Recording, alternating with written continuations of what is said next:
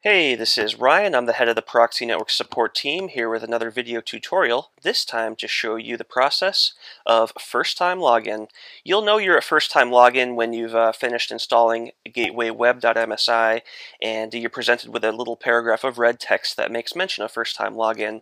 And when you click the Finish button, it'll open up your Internet Explorer browser and bring you to the landing page of your web console for the very first time. And notice that I'm in Google Chrome here and not in IE. So if you want to use Chrome or Firefox, the simple process here is just click on the browser button over here, and there will be a button that says Enable Web Desktop, and that will give you the Microsoft Click Once browser plugin that will allow you to use other browsers other than IE to use your proxy web console. Anyways, once you get to your landing page for the first time and got your plugin if necessary, click the Login As button here. And for the first time we log in, we want to log in as the local administrator account on the server. And we'll plug in our other user accounts later, but for the very first time, we'll log in as the local administrator account. And great, once we get logged in here, we'll see our home tab, and yours will be blank for the very first time. The first thing we'll probably do is go to the Hosts tab here, and the Host tab is where we'll go first to create groups for machines to then reside in. So we can make groups here maybe based on location or business unit or job function of the type of people using the machines on the other end. The process looks like this. We'll click Add New Group here. Let's just say I have a Toronto office, and I'll click Insert. And then if you have a few other offices, add new group.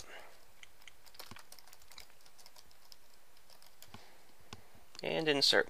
And that's the process here. The benefit to creating groups is basically to set access policies on the groups. One of the things I'll cover near the end here is on the Accounts tab, where we get to tell the software who is allowed to log in and who gets access to what.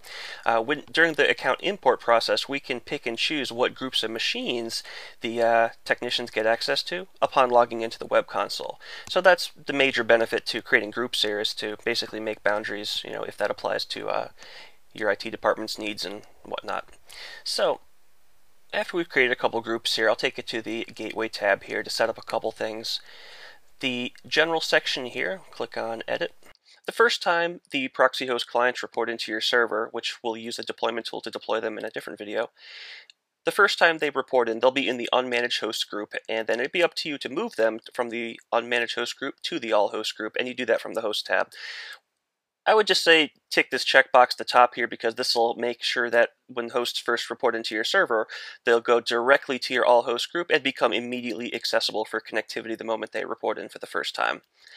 Status updates for managed hosts. So periodically throughout the day, or whenever something interesting happens on the proxy host machines, they will send an update to the proxy web console server. For example, if somebody logs into Windows, the client will send an update to the server, so that way that machine will be listed as the appropriate user as being logged in, and that machine's marked as available for connection. And when somebody logs out of Windows, another update will be sent to the server, and the machine will be marked as not logged in. So this mechanism makes sure that the server keeps track of all the hosts. And the hosts do their due diligence of reporting their status to the server, but this mechanism here does the exact opposite. The server will go down the list of each of your proxy host machines and say, hey, host number 1, you there? Okay. Hey, host number 2, you there? Oh, you're offline. Let me mark you as offline. So this does the whole thing in reverse here, and if you have under 500 hosts, 30 minutes should do just fine. If you have over 500, I would probably say 60 minutes here to give it more time to go through its round here, to go through its round of updating. Automatic host cleanup. So this one will serve basically as a mechanism that'll delete stale hosts from your database of machines after they haven't been heard from in X amount of days. So for example, you re-image machines, rolling out some new machines. You delete them from AD. However, they're still going to show up in proxy for up to 30 days as it's configured right here. So you can either delete them manually or set this to maybe 7 days, so that way the software will get rid of old workstations on you, so you don't have to clear the old workstations out on your own. The last part here is the concurrent user license mode timeouts. So the software uses a concurrent licensing mode, so after you get logged in here and you don't wiggle your mouse, it will say, do you want to stay logged in after 15 minutes? And if you don't wiggle your mouse in another 5 minutes, it'll actually log you out and free up your license. The idea here is so that you won't be inadvertently burning a license when you're not actually using proxy. So if you want to change your timeouts, this is where to do it. Okay, the rest of the section I'll breeze through here.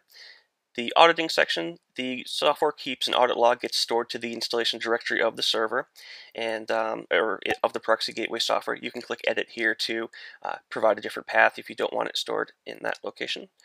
And the protocol section here allows us to tell the software how to listen for proxy hosts on your network. The proxy web console server listens inbound by default on UDP 2303. Just let us know if you want to use a different port. Our support team or myself will guide you through that process should you not like to use the manufacturer supplied defaults. The encryption is always on by default, AES 256-bit. The database gets updated once a day at 6 a.m. I wouldn't touch that, leave that alone. The software will allow you to make screen recordings of machines, and they get stored by default to the installation directory in a recordings folder. And this is probably the only thing that can, over time fill up your hard drive, so you can click edit here and fill in your own path if you wanted to. Have the recordings stored in a place that you want. Local address ranges here. This is basically where we can tell the software what ranges are local to your company. I typically leave this alone unless we need to touch it. The grouping area here, this lets us make grouping rules so that the hosts, when they report in and are deployed, they get placed into their appropriate groups. Now we can do this by AD rule or IP rule or a tag rule. I'm going to focus on the IP rules here in this call. So if I click add Ipv4 rule, and I have a bunch of groups here. I'll just choose the Toronto office for this. So let's say all the machines in my Toronto office are reporting in from 10.251.10.x, 1 through 255. I'll give it a safe number of addresses like 255. Target the group that has that. Target the group that I want here and click OK. And when I do that, that'll make sure that all the client machines that report in end up in that Toronto office. And you might do this several times, when you're first setting things up here, to make sure that the client machines end up finding their correct homes here. So it's mostly a set and forget type of thing here. And the last part I want to focus on is the accounts section. The accounts tab is where we tell the software who is allowed to log into the proxy web console and who is allowed to access what hosts. So your list will be, blank when you first set this up here. You'll probably have only one account listed. It would be the account you used to log in for the first time, which becomes an administrative account. So first step here, import new account. And in the location drop-down, this is where you'll see your domain. And you can use that if there's more than one, and tell the software who you had in mind. Let's just say John Smith is my day-to-day user account. I'll go check names and next. And then what type of account is he? So an administrative user gets all 7 tabs across the board. An administrative user of the web console can adjust security, run reports, and change settings. The master account type is the designation for the day-to-day folks, the folks that would be using proxy on a day-to-day basis to provide support. And the last step here is what machines do they get access to when they log into the web console. The all host group is everything, and if you want them only to have access to, maybe the end user PCs and production class servers within, and maybe the Toronto office, click next here, and when they log in, they'll only be able to see and support and connect to the machines that you've given them here. And you can use this as a very good mechanism to lock down who gets access to what. This has been another video short with Ryan from Proxy Networks Support. Thank you for watching.